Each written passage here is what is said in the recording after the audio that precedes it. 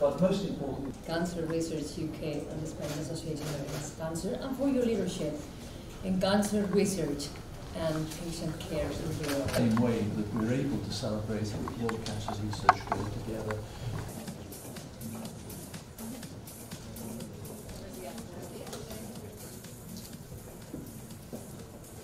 Unfortunately, I have to agree entirely with you. With increasing of artificial intelligence in oncological research, what is your perspective on the potential impact of this tool in your field? Maybe connected with the best way with the data collection to improve diversity and equity. Maybe the best way.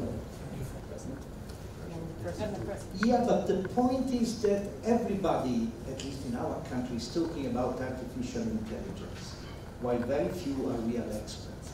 So what we are doing is trying to chase the real expert and to have them involved.